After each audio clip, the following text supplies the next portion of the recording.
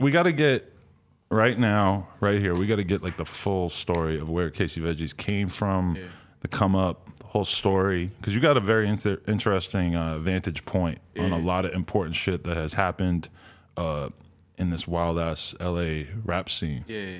So where exactly you grew up? I grew up. I was born in LA. Grew up like in Inglewood, California. Okay. So yeah, I went to school in Inglewood. Went to Crenshaw High School, 9th grade, and then I graduated from Inglewood High. After that, I was playing basketball all through high school. I met Tyler, the Creator, 8th grade, going into 9th grade. We met. We started doing music together. So this is pre-Odd Future? Yeah, this before is like the name? Pre-Odd Future. Like the name came at like 13 years old. We had me and the homies, you know, we started like a brand called Peas and Carrots International. And then from there, you know, we all came up with the names. You know, it just went with the brands. The vegetables is good for the mind, body, and soul. But was this pre-rapping? This is like, nah. Or did it all kind of come together? Like when I started rapping, my first name was Custom. And then I switched it up. After that, I'm like, nah, that's not it. I got reminded of that by Nardwar when I was watching the interview yesterday. So I just like, you know, the Peas and Carrots brand, I'm like, you know what? They was like, how about we run with the Veggies, you know, Casey Veggies. I'm like, you know what? That sound kind of dope. And I was 13. I'm just like, yo, let's run with it. 13. And I started doing music. I went to my first year at Crenshaw High. I recorded my first mixtape, Customized Grady Volume 1. We had Tyler on it. We was doing music together. That's when he was first like starting the whole Odd Future concept. It was like a magazine. Odd Future magazine. At first, it was supposed to be a magazine. Yeah, like his first idea for it was like a magazine. That's crazy. And then from there, he turned it into like a rap group. And then, I mean, stuff started going crazy. I dropped that first tape. We was like more on MySpace with it. Just promoting on MySpace, like word of mouth through the city. I already knew a lot of people in LA. I was like the young dude that knew a lot of the older cats and stuff like that. We had a clique called Priceless. So from Priceless, we already knew everybody in the city. And then from there, we just started promoting my music. And then all the high schools, everybody started to catch on. Tyler started doing his thing. He dropped the Bastard album back then. Okay, so he was really cracking by that point. Volume 1 around that same time. So you were still with Odd Future at that point? Like really, Odd Future was more of just like a concept. It wasn't like, all right, we're a rap group. It was like we was just all young. We was homies. He had the idea. We made music together, but it wasn't like a group yet. You get what I'm saying? It was more like we all homies. We all following the same dream. And everybody that we associate with Odd Future was around at this time? Had it fully formed? Yeah, mostly everybody, but not like obviously like Frank Ocean wasn't around yet. Yeah. Like everybody was around though, like Haji B's, Damo Genesis, you know, everybody, Sid, Matt, the internet. You know, it was dope. We had a whole collective, but like me and Tyler pretty much was starting out together like early on. Like we started making songs together, recording. He used to live like down the block, so we used to just link up, do songs together, and then just go about our business and stuff like that. Did you? When did you start to like realize that this was huge and that this was going way beyond, you know, anything that you would ever be able to normally expect, like a kid in high school to be able to be a part of? Probably like around the time I dropped a few more tapes. I kept coming every year. Like 10th grade, I had another 8 tapes. Yeah, we got like 8 to 10 underground mixtapes. Mixtapes. Not 8 of you, but like Odd Future had 8 tapes? No, I had 8 mixtapes. Okay. In high school, like from 9th grade going all the way like 12th grade, coming out of high school, I was like 5, 6, 7 mixtapes in. So every year I would just keep coming with new tapes. But like around 11th grade, I had dropped the album called Sleeping in Class, and then we re-released it on Apple Music. I did this independently when I was like 17. We put Kendrick Lamar on one of the songs. Whoa. We put Mac Miller on one of the songs, and a few bonus songs. And then that was like top 5 on the Apple Music charts independently. And then from there, we got a call. By the time I was in 12th grade, I was getting a call. We got a call from like Q-Tip and Jay-Z to go meet Jay-Z in New York. Wow. So I got flown to New York to meet with Jay-Z when I was in 12th grade. What was that like? That was crazy. I went. It was amazing. Like just going out there. We went to the Mercer Hotel. He was working on Watch the Throne. Oh, and wow. then he just like pretty much wanted to meet me. You know, he was hearing about the music and stuff, and we just chopped it up. And even that same year, Mac Miller brought me on tour on the West Coast run.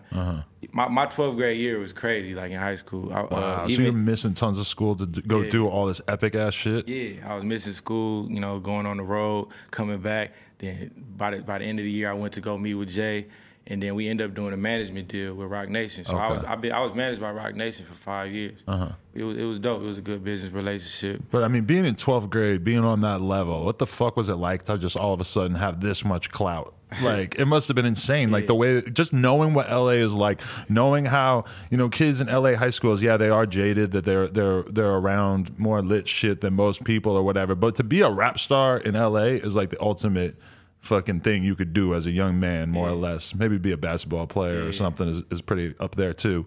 But I mean, it must have just been insane to be like having to still be in high school and still to be on that level. I was hooping the whole time. I didn't quit basketball like till 11th grade. I played on varsity. Really? It was I had a good little season.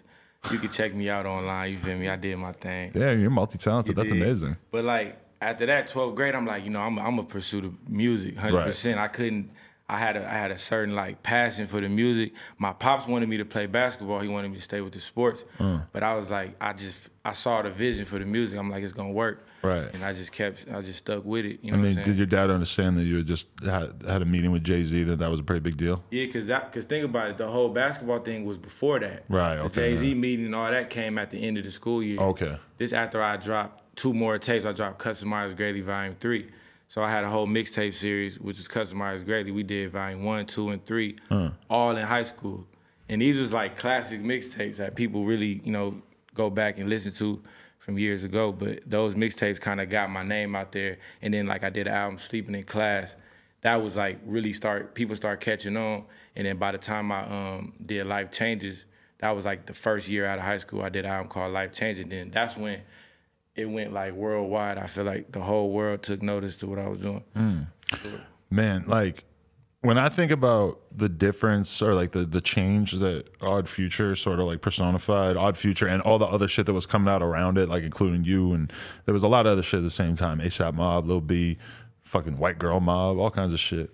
But it felt like Odd Future in particular was sort of like associated with a lot of like crazy ass like humor and like a totally different like attitude than we had maybe seen in rap, and that really stood out to a lot of people. But in Tyler in particular, it just seemed like he was just so over the top, crazy ass jokes. Like he calmed down since then. Oh yeah, he's totally. Still wild, but I mean, there's a reason he got banned from Australia and shit. People always, when I was in Australia, everybody wanted to talk about that. Yeah, that was crazy. Yeah, he got banned. He got arrested a few times. I'm like, bro, really was going wild out here. They're treating him like he was a fucking Klan member or some shit because he said something in a song. I feel him though. He's just letting loose out here in the world, you know. Right. Just letting that energy out. Was that the vibe in your crew at that time, that you guys were like the dudes who were making the foul ass jokes and all the wild shit and all the ridiculous shit that like other people wouldn't do? I mean, that's what Our Future I feel like was known for. You know, like great music and just a lot of great humor, a lot of crazy shit. Then I kind of was doing my own thing. Like I had my own brand, Peas and Carrots International.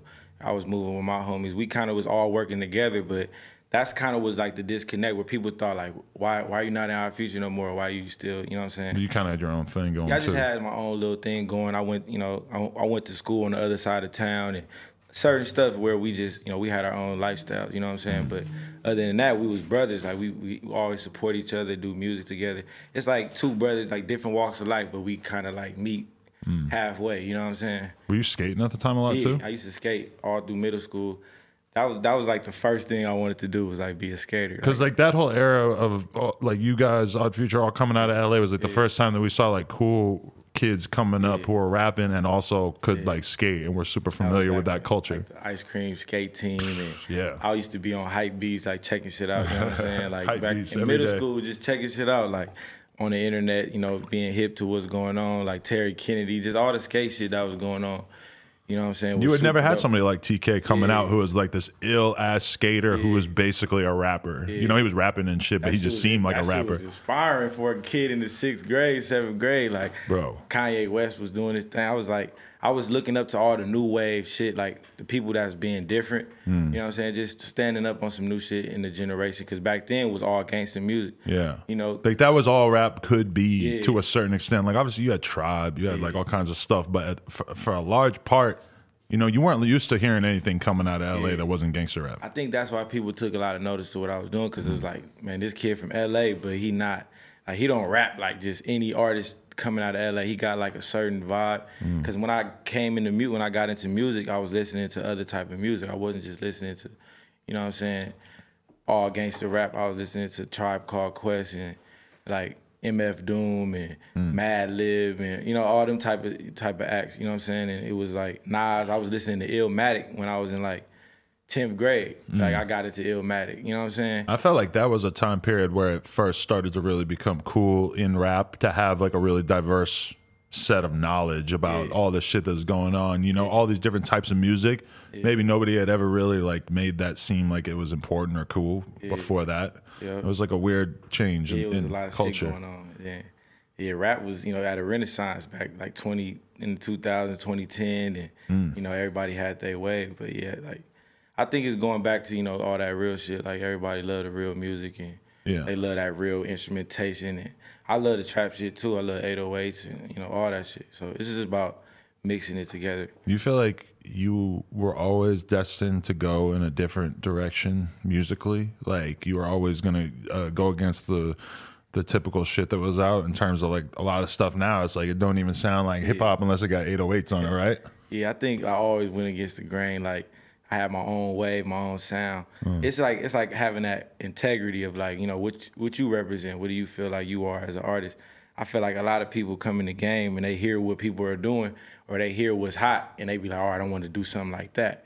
But ever since I've been dropping these tapes, people be like, yo, your music, you got a certain sound that we want to hear from you. And I mean, I take a lot of pride in that because it's like I got a fan base for that type of music that I created, that sound I created for myself. So it's like a certain stature they hold me at. You know what I'm saying? They don't want to hear me doing too much of that other shit. They want to hear me like doing what they know I'm capable of. Yeah, that's like the weird integral decision you have to make as an artist is how much you want to go along with the status quo versus just fully being yourself. But like I've been having fun though. I've been just, you know what I'm saying, like even when they heard me on Wiz Khalifa Royal Highness on the Higher Than on that new tape he dropped, that Royal Highness song, I was on auto-tune, just switching up just trying new stuff with my voice. Like all my new music, I'm rapping, but I'm on hip hop beats, but I just tried to find like something new, you know what I'm saying, where I'm like hitting them with all angles. How'd you end up on that? You still kick it with Wiz? Yeah, that's my boy. Like I'm part of Taylor Gang basically. Oh really? I mean, you know, I've been rocking with Wiz. You know, him and Snoop brought me on the High Road tour like a couple years ago, and I was on the intro on his last mixtape before his album dropped. That's crazy. Have you thought about signing with him? I mean, you know, that's the bro. You know, I definitely would. You know, but it's PNCITL. I definitely would rock with bro. You already know. Right. Yeah. What about? So, is it tough to go without blunts when you're around Wiz?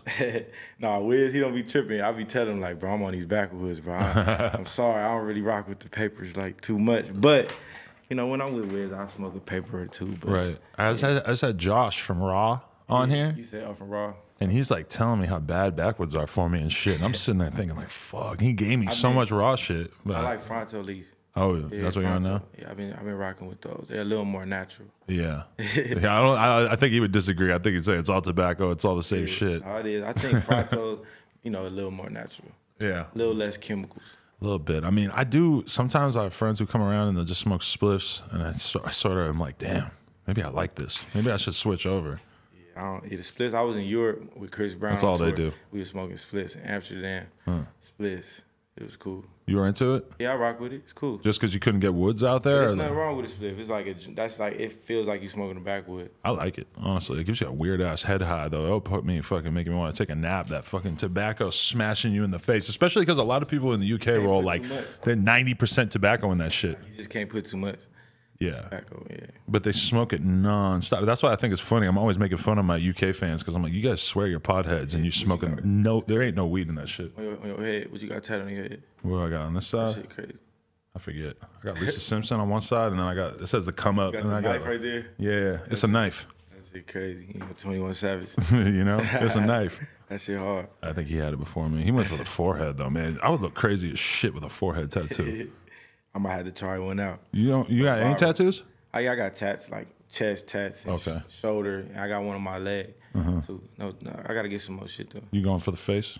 Shit, neck. I probably get the neck. Neck. I should get one though, right here. Damn. No, I'm playing. Wow, you should I get. don't know, man. You should get your whole face just all vegetables. I make enough money. You never know. You might fuck around. Make a big enough bag. Where's most of your money come from these days? Man, the music, man. Okay. I've never had a regular job in my life. Really? But I respect the grind and all that and the hustle. But I've never had to work for anyone in my life. It's just been music. That's crazy. Peas and Carrots International. What about Epic? That was who you were with before, right? Yeah, I was signed to Epic Records. I was managed by Rock Nation. That was dope. It was a dope, dope journey through the industry and like learning the business and putting out my first album, Live and Grow. Which it was a pretty dope album. And I had my ups and downs with the like industry, with the record label. I don't know. It was cool. It was a good experience. It was a good learning experience. But you ultimately came away from it like, nah, I'm gonna stay independent. I mean, I'm back like slightly independent. I got a partnership deal. I got deals on the table, but I'm just working. Like I'm not in a rush for nothing. Like I'm more just building my company up right now, my infrastructure. You know what I'm saying? What do you think? Compare like being a rapper, like a new rapper right now, from what you could gather, to like what it was like being a new dope rapper in 2011. Yeah. It's a lot has changed. The streaming now. world, the game is different. It's like it's a lot more opportunities for like independent artists. That's what I'm seeing. Like, it's a lot more respect, a lot more opportunity for you to go get it on your own than it is to like, go with the big company. Yeah. But if you go with the big company, that's cool. It's just they gotta understand what you coming with. They gotta understand you, and they gotta be willing to build with you.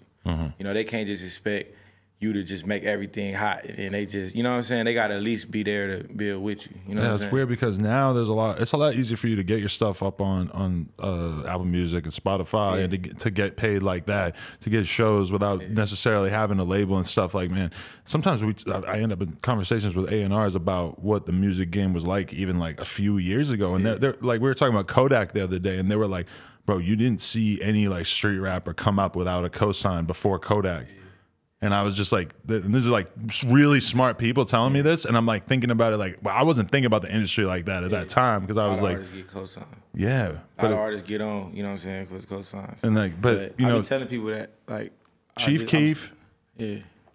There's a lot of different people actually that over like a period of time, like those early 2010 type era, where a lot of people were getting signed and like coming out in ways that we had never seen before, The game definitely been changing more and more. It's like, it's big deals on the table if you believe in yourself. You know what I'm saying? Like when I just dropped my album Organic, like I put a rollout behind it, but it was an organic rollout. That's why I really called the album that. Like everything I did for this album been natural and just direct to the fans. Like I didn't even realize how many people was waiting on an album for me. You know what I'm saying? But just the direct to the consumers and the straight Spotify releases, Apple Music, like everybody just getting it. The whole world is on Apple Music, you know what I'm saying? So it's just crazy how the new generation is able to spread music faster. 2011 was a crazy ass time because that was like CDs were over, but then the streaming world hadn't like fully developed yet.